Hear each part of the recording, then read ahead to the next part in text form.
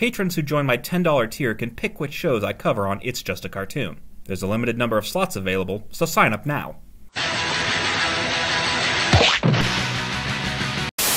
Jimmy, Sheen, and Carl are using gold they stole from their families to power their new hover helmets. Sheen spots a beehive, fucks around, and quickly finds out. Lucky for Sheen, Jimmy has a custom poison spray specifically for killing bees. Huh.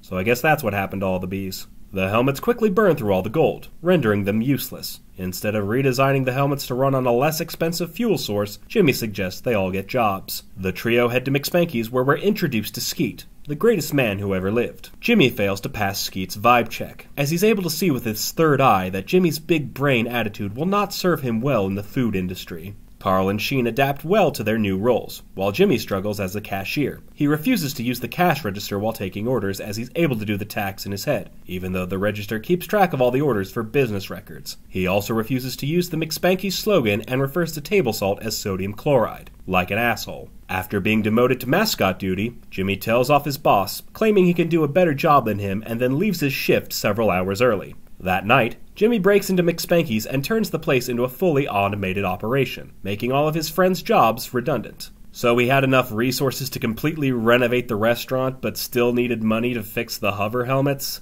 Sure. Instead of firing Jimmy on the spot for restructuring a chain restaurant without corporate approval, Skeet allows Jimmy to run the restaurant the way he wants. The new McSpanky's is a hit, complete with its own HAL 9000 customer satisfaction analyzer. The restaurant is making buttloads of cash, which will mostly go to corporate since Jimmy and his crew are locked in at minimum wage salaries. Skeet is in the middle of giving Jimmy an undeserved apology when Mr. Neutron comes in to ruin the vibe for everyone. He complains how he'd rather be at Taco Shack, reducing customer satisfaction to 0. For some reason, Jimmy gave the restaurant the ability to fly, as it goes on a rampage destroying every restaurant in town. Which might be for the best considering the themes of some of these places. Hard left! We can still make it to the Big Pilgrim for a mild sandwich and a mocha hottest!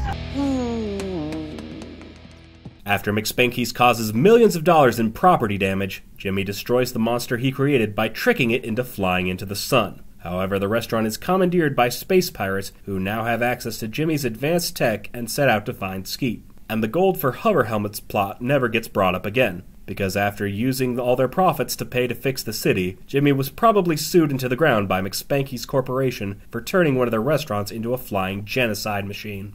So remember, kids, if you're looking for a job in the food service industry, your intelligence and your ego are your least valuable assets. Don't spend your whole shift trying to prove you're smarter than everybody when you're the one who agreed to sell your freedom for $8 an hour. Make sure to log all purchases correctly and do what your boss says without being a whiny, passive-aggressive taint. If you get overwhelmed by your job, it's better to quit than try to one-up a greasy-faced man who will completely forget your name the moment you leave the building. Don't go behind your boss's back trying to make the workplace better. Everybody knows you're already better than the dumbass with weird eyebrows who will inevitably run his business into the ground. And if you end up building the restaurant of the future, for the love of God, make sure it isn't capable of committing mass murder.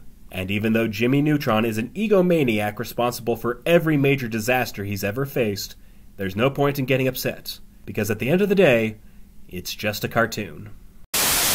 Is there a cartoon you want me to talk about? Patrons who join my $10 tier can pick which shows I cover on It's Just a Cartoon. There's a limited number of slots available, so sign up now. Coming up next. Where am I? Welcome! Welcome! You've to Kingdom. Kingdom? What's that?